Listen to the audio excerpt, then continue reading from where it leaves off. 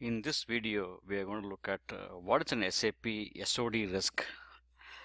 It's usually called a segregation of duties risk. Segregation of duties risk means the user ID or a role cannot have these two combination of transactions. In this example, one combination of transactions are vendor invoices, process vendor invoices.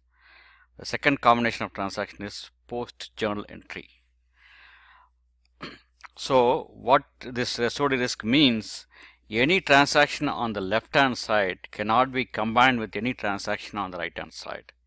So that is what is called the SOD, the segregation of duties risk. SOD risk typically contains two, or it can even contain two or more combination of transactions.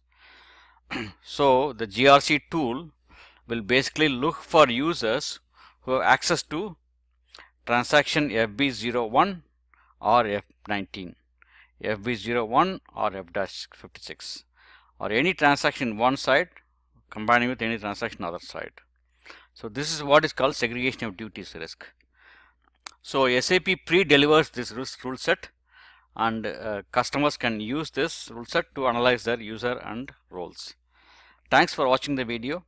Click on the link below to get a step-by-step document for an SAP GRC implementation. Thank you.